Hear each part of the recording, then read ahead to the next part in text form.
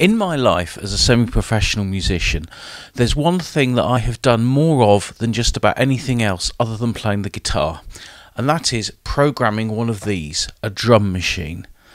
Now, in the early days of programming a drum machine, it was done by manually pressing buttons and recording sequences and joining them together, all done with a very tiny little screen like the one on here. This is a piece of software from 1984, and even compared to today's software, this for me is the quickest, simplest way of programming a drum machine that I have ever used, and I'm going to take you through it.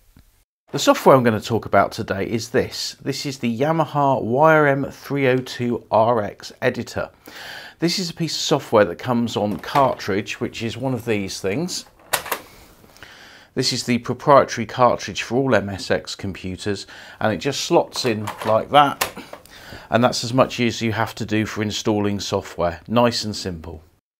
About a year ago I acquired one of these. This is a Yamaha RX15 drum machine from the early 80s. This is one of the first MIDI drum machines that Yamaha made, and it's directly compatible with the software. So for this demonstration, the first thing I need to do is to switch the computer on. And the instruction to run the software is call RX.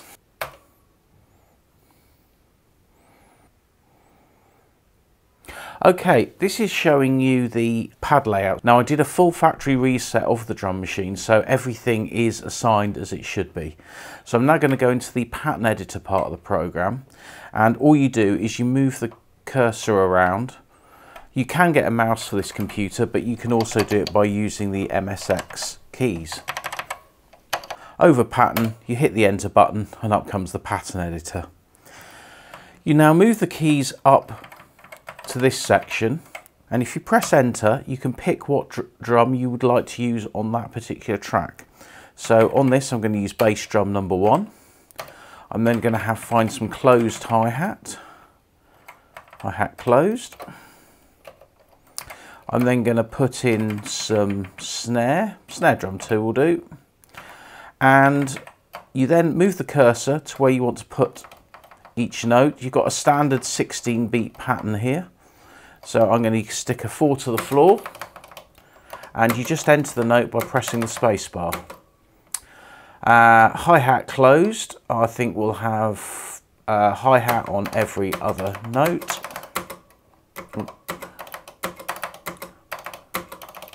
And if you make a mistake, like you've put a note there, you just press the space bar again and it's gone.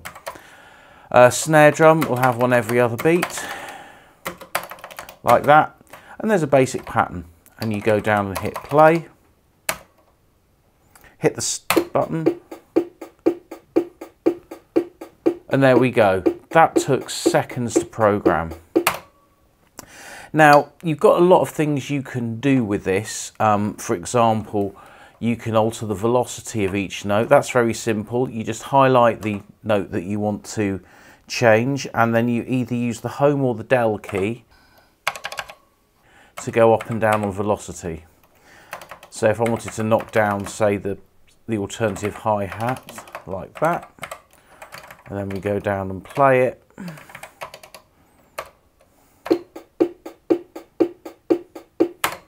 And it's just changed the velocity a little bit, although it's not really that noticeable, I must confess. Okay, so I'm going to add some more to this now. What else should we have? A bit of cowbell. So I'll stick a cowbell there, and a cowbell there. Now if we hit the run button,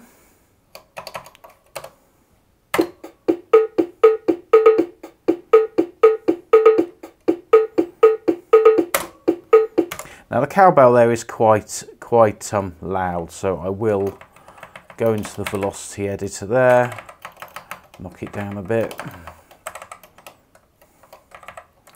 Now let's play that again.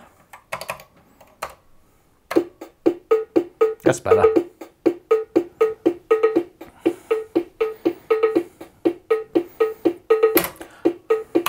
Okay, so that's our first pattern. I'm going to make another pattern now.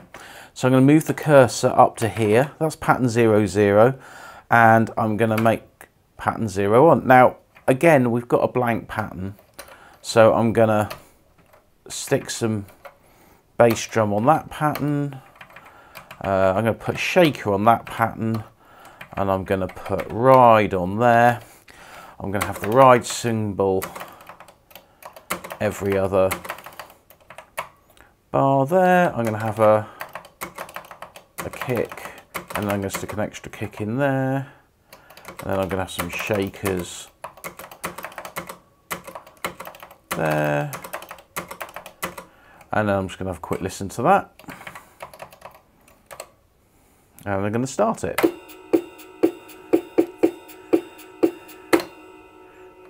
Okay, that's another pattern. I'm going to make one more pattern now. So I'm going to go back up to the pattern section, and then I'm going to make this pattern 002. That's going to be bass drum again, and we'll have some bass drum there. And then I'm going to stick some toms in there. So I'm going to have a tom there, tom there, tom there. I'm going to have tom, where's tom 1? There's tom 1.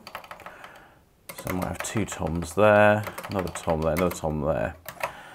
And let's find some other sounds. Claps. So some hand claps. Let's play that back. It's probably going to sound terrible, but it doesn't matter because it's just a demonstration. Okay, that'll do.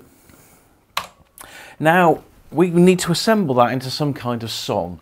Now this is really easy. We've got 3 patterns, 00, 01, 02. We go into the song arranger window, and we then have that song 1.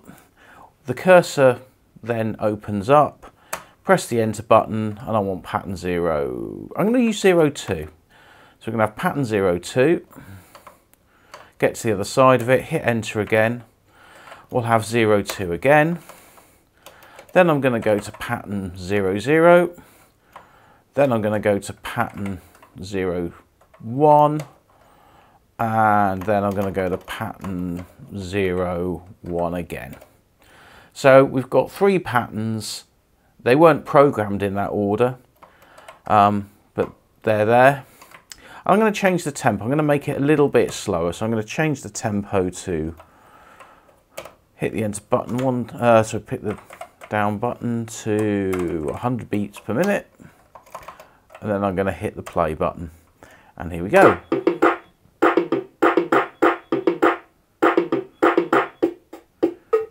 That's that one.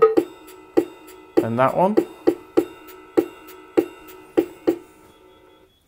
So in those few seconds, I have managed to compose a very basic song using this computer system. Now, there's a lot more that can go into this, and you can also use the software for programming the drum machine and getting into the settings and bouncing stuff up and down through MIDI and all that jazz. I didn't want to do that on this occasion. I just wanted to show how easy it was to make a very basic song using this system. And of course, once you've written the song, you can then back it up. You can get a disk drive for this computer, although they were hard to find in 1984. The normal thing would be to record it onto a cassette. So you plug your cassette in, hit save as if you were saving any other computer program, and there you go, that's it. So yeah, great little system this, and certainly for the time, we're talking 1984, you're using a mouse on the screen, you're using a graphical interface to write music. I'd never heard of it back then. This was complete new science. As I said, most people were using hardware sequencers, hardware drum machines, that sort of thing. And so I think this is just an exceptionally brilliant piece of software. And certainly if I'd had this in 1992 when I started the band, I would have used this for everything because it's just so simple to use.